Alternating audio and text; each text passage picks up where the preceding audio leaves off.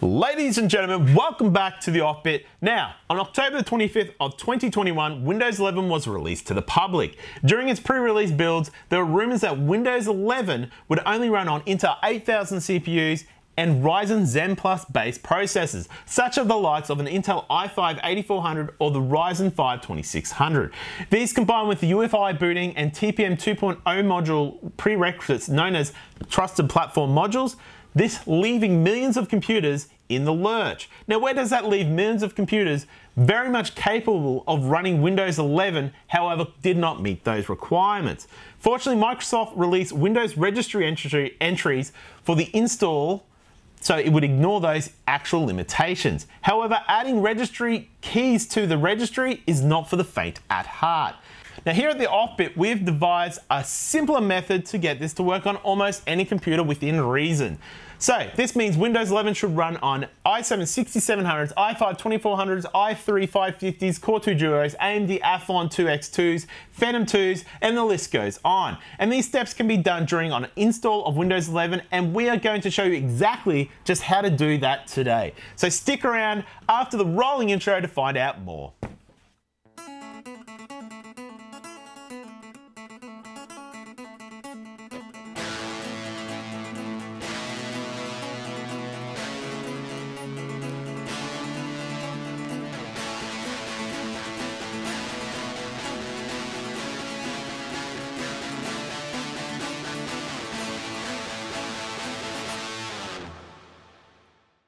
Windows 11 is finally here, with all its new clean design looks with its rounded edges on Windows, better virtual desktop support, and the ability to run Android apps. Widgets are back, and Windows 11 is able to take advantage of the new performance hybrid architecture such as found in the Intel higher-end Alder Lake processors. But what if you don't meet the strict requirements? Surely an old Intel AMD CPU from the last decade can run Windows 11. Surely we're not left out in the cold just yet. Well, the answer is no, not just yet for now. And if you intend to put Windows 11 on a PC that does not meet the requirements, you're going to need to follow these methods and steps to make that install work. First thing you're going to need is an 8GB USB stick or bigger. You're going to need to download the Windows 11 Creation Tool. You can download an ISO and use Rufus, but we're going to use the MIDI Creation Tool. Step through the tool and select USB Install. Continue through all the prompts until the install is made on the USB stick. Once you've made the Windows 11 install on your USB, you'll need to download our Windows 11 TPM Bypass tool. You can get that from our website. We'll have a link down in the description below. Once you've downloaded that tool, you need to extract that and put it on the Windows 11 USB stick. Best to be putting that in the root folder on the USB install for Windows 11. Now you're finished with that, you're ready to put your Windows install USB into that old computer of yours. Today we'll be using a humble Core 2 Duo with 8GB of RAM and 128GB SSD from ADATA. Now if we can get this to run on a Core 2 Duo, you shouldn't have any problem with a system that's newer. Anyway, that's our theory. Now when you're booting your computer up, make sure you hit the button to bring up the boot menu. This was F12 for my PC, this will probably be different on your PC. Once you're inside the boot menu, you want to select the Windows 11 USB that you made. This might be hiding in a hard drive menu or even the removable drives menu. Wherever it will be, you need to go and look for it if you can't find it. Once you've selected the correct boot option, you'll be greeted with the new Windows 11 logo. Now on the Core 2 Duo, it took about 10 minutes before it showed the loading circle, so be prepared, it could take some time on some of the older and slower systems. Now if you're worried about Windows 11 being a bit slower to boot, don't worry, that is going to be disappearing once you got the installation done. It's just the installation media is a little bit slow to load. Once you're in the Windows 11 install, start selecting all the options that you would usually do. After a while, you'll get to this screen. This PC can't run Windows 11. Now this is the point where everyone gets stuck with older systems, but not us today.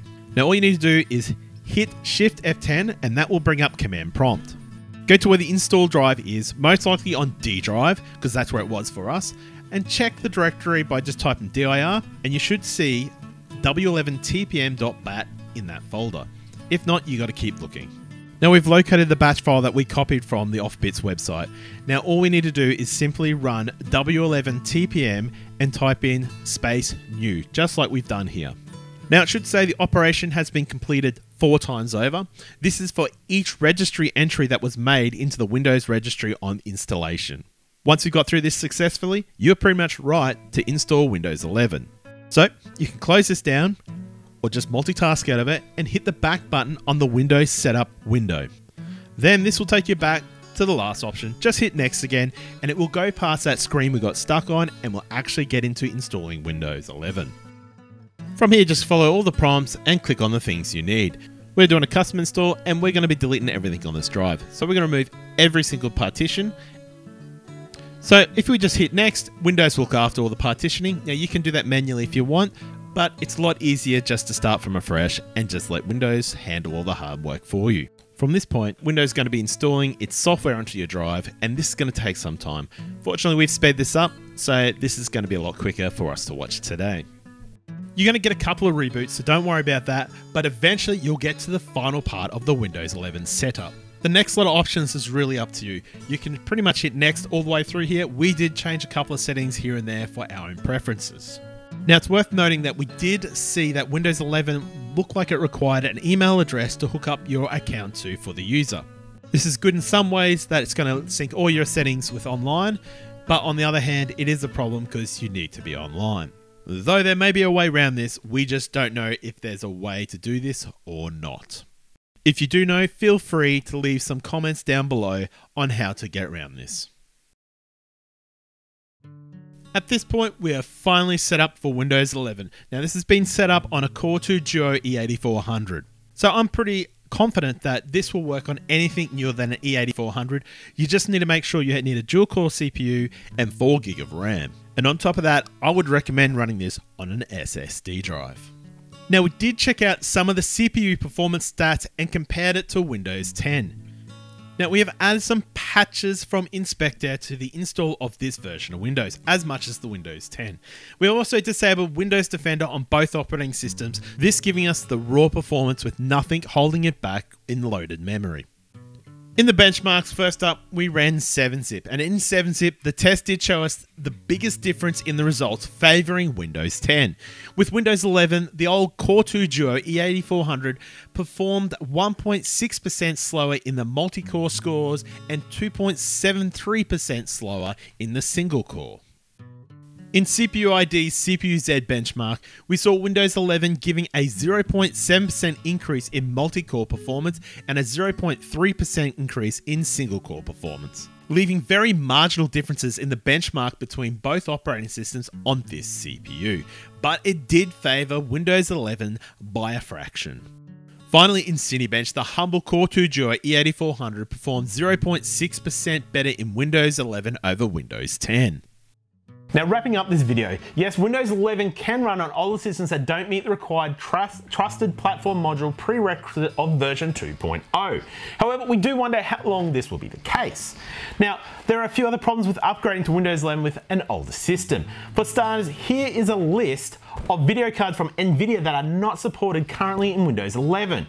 So, this is basically showing that anything from a GeForce 400 series Fermi-based card or higher can run and is supported in Windows 11.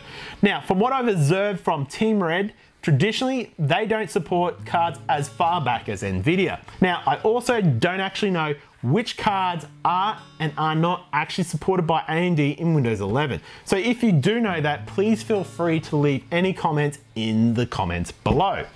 Now, you probably still can run the video card with the Microsoft basic display driver, but there will be little to no acceleration, and that includes in 2D operation tasks, and that will affect how your operating system feels when you're using it. So, the last thing I'd like to say about this bypass is yes, you can run this at the moment on this older Core 2 Duo system, but we don't know what Microsoft has in mind for changes down the track. In saying that, it is possibly that down the track, Microsoft may release updates that raise the bar on CPUs that can actually run Windows 11.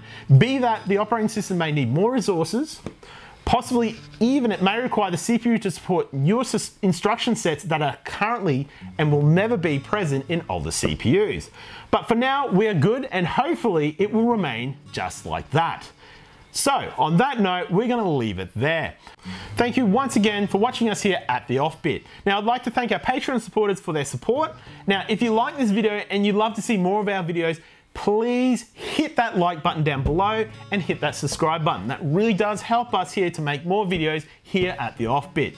Cool. Well, until next time, we'll catch all you guys on the OFFbit.